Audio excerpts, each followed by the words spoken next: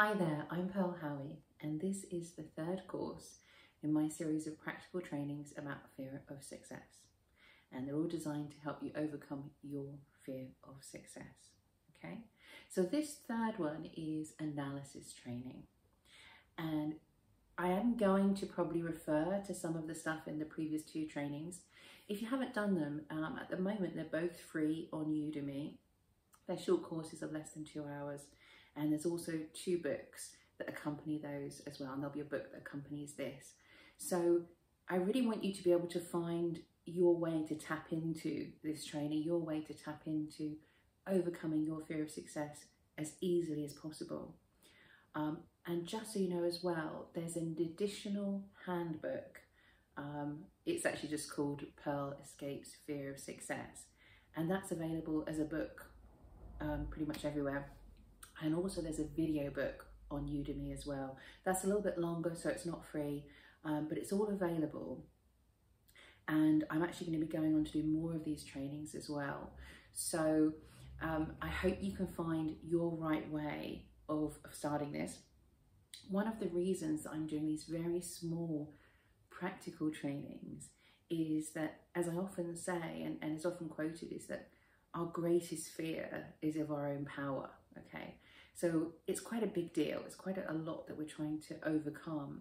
And so sometimes we need to kind of tackle it in small pieces, okay? So these small trainings are really designed to help you tackle, one part and to get a deeper understanding and to really understand and overcome your own fear of success, okay? So I'm going to talk in just a second a little bit more about analysis.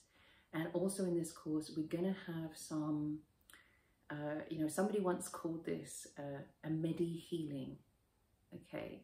So what that means is it's not just a meditation, but it's a way of really finding a tool or resources that are going to help you with anything you're finding really problematic.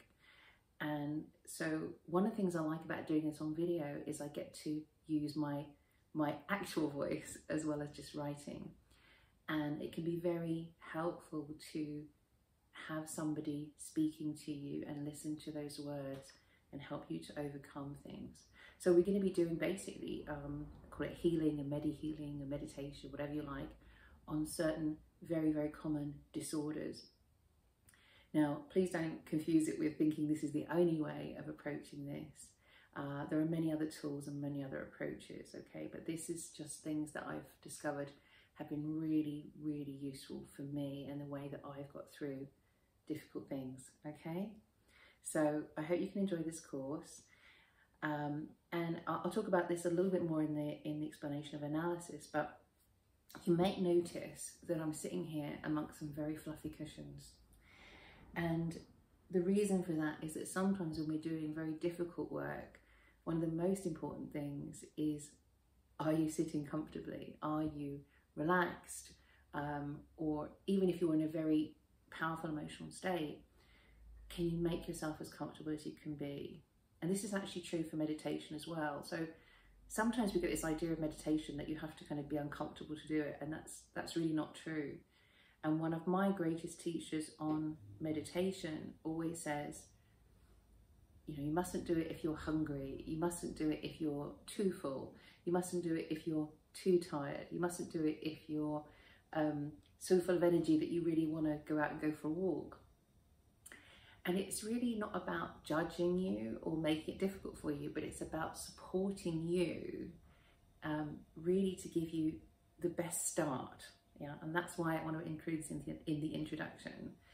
It's really about getting you into a place of having the best opportunity to go through this, to learn, to overcome all of that.